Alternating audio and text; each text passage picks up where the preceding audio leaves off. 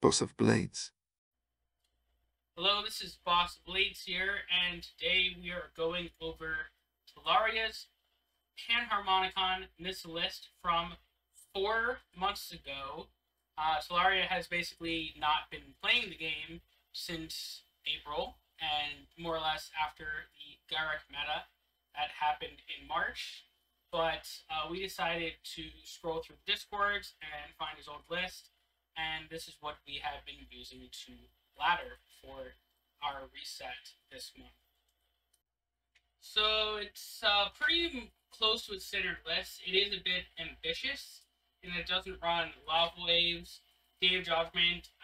A lot of its removal is more or less just single clear. We are running the land Woodland Hermitage.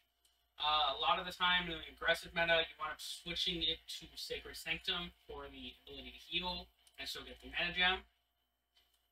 Then, of course, we have 2 Chandler of Might. It's just almost always a 3/3 for 1 in this Nissa list and many other Nissa lists. This particular build has 7 creatures that have the threshold of 5 power or greater for Chandler of Might, so you're more likely to be able to flip it into a 3/3. And of course, you have Bird's Paradise, gives you a mana, and it's 1-drop. Scion of Ashaya. What's different about this list is it only runs 1 copy of Scion of Ashaya, but a lot of the time it is actually all you will need. And Scion is just, you want to draw it late game, drop it as a really big dude, and then he can take off the remainder of your opponent's health when you use him. Then we have 2 copies of Rampant Growth, simple 2 mana, gain an extra mana gem. Then for the 2 drops, we have 1 Elvish Archer, has 2/4 for 2 with reach. Has 2/4 for 2 with reach. It is able to block fires. It's able to block a lot of the early game that Chandra and Garrett can also throw at you. And of course, it's good against Yangling, who could potentially be a bad matchup some of the time. Then we have Kalonian Tusker, just a simple 4/3 for 2 as a simple 1-of.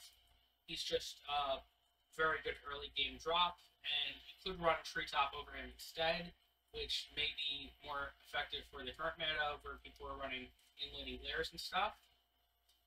One of the ambitious cards here is Panharmonicon, which will trigger the debut of a creature we summon this turn again. And as you see, there's a lot of debuts in this that are very strong to give a trigger multiple times, such as your Craterhoofs, your Crushing Wurms, or you can even just do it for Trostani. You can use it for the Mistraven or the Daybreak to be able to clear multiple creatures using Panharmonicon in the same turn. And we have Gatstaf Agitators, who's the 3/1 for 3, gives you a mana. If you have 2 at the end of your turn, then he will flip and give you another mana.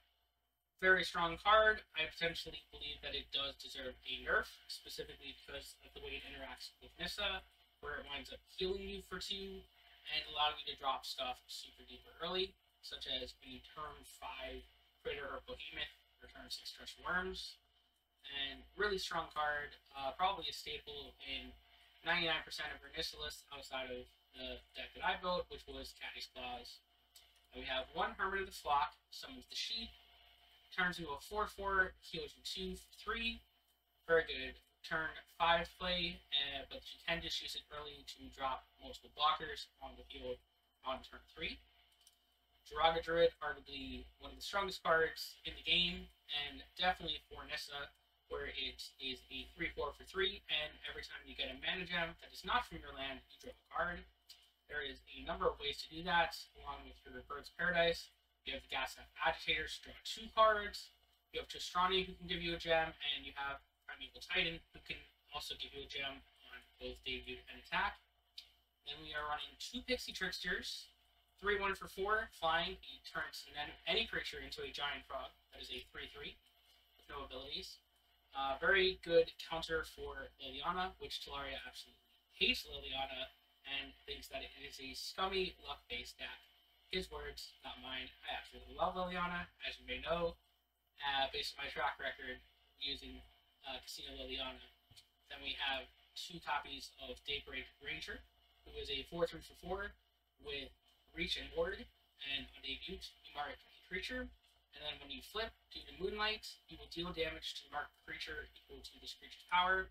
You're able to clear multiple high-powered things with combining Panharmonicon and Craterhoof Behemoth, and also just Panharmonicon and Daybreak Ranger to go to clear multiple 5 toughness or less creatures using your Daybreak Ranger. Then we have 1 copy of Mistgraven, yet another nod to being able to deal with Casino Liliana, which is a 3/3 for 5 with flying and debut to return an enemy creature to its hand.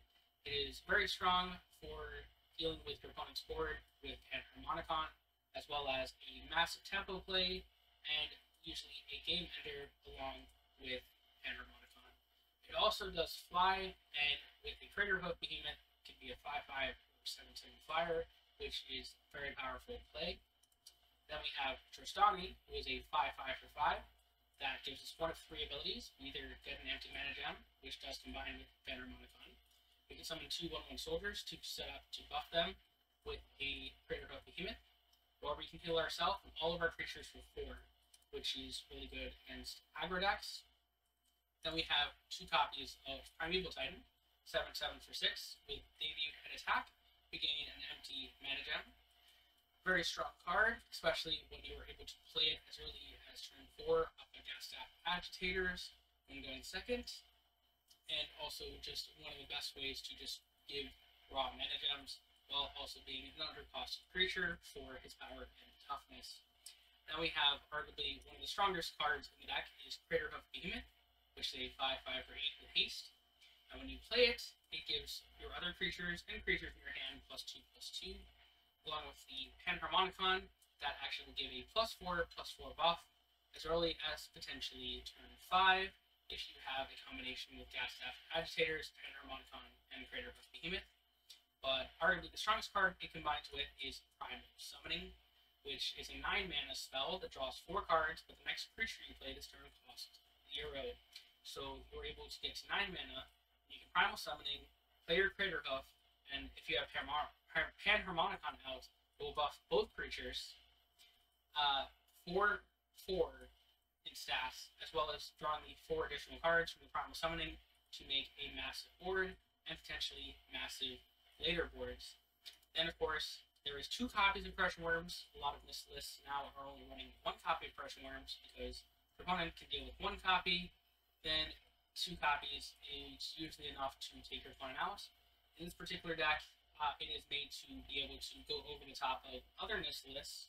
So if you crush a Wurms after Craterhoof or before Craterhoof, and then you Craterhoof with Panharmonicon, it will be 10/10s, which is very difficult for players to deal with unless they're running the card Epitome of Might.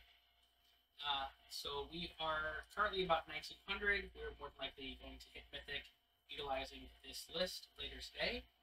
And Talari actually reminded me of this list in the MTGSS Discord when he proceeded to slap my Ajani list to OMB in a practice game. So I went to find the list and decided to test it on the current ladder, and it is actually performing very effectively. Though we did not face against any Liliana or Garrett, so keep that in mind. Those are 2 matchups that are very challenging for this particular list of Nissa. So if you like this video, please give this video a like, and if you have any questions or comments, please use the comment section down below. And thank you, and have a great day.